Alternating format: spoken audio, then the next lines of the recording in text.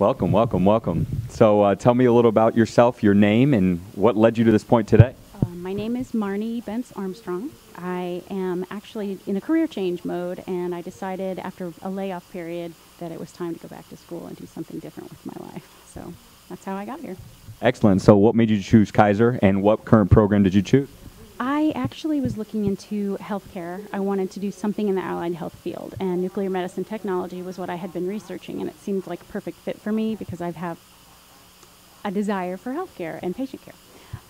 So I did a lot of research, looked around for the best program, and everybody kept pointing me back to Keiser University. So that's what really helped me make my decision. And great. Excellent, excellent. So tell me a little bit about your experience here. How long have you been in the program, and what were some highlights that you remember? Well, I've been here. I actually started in 2013, and the program itself changed right before my beginning date, so I had to wait about a semester, but that gave me time to work some more because I had originally intended to work while I went to school. Turned out differently. I got laid off, so it was actually perfect if that's possible. And I ended up starting here in January of 2014, and I went straight through. I really, really, really enjoyed the program. It really brought out things in me I didn't know I had, you know, a lot of that I was better in school than I thought, that I really liked math and I liked science, and I really had a great clinical experience as well. I got to go to 2 different sites and I had a wonderful experience, and I wish I was still there. It was that great. So that's really it as far as experiences go, but I did get to participate in some really nice things like the advisory council. I got picked to do that. I actually did really well in class. I was the top of my program, so that made me feel really good as well. So. Well, congratulations. That's awesome.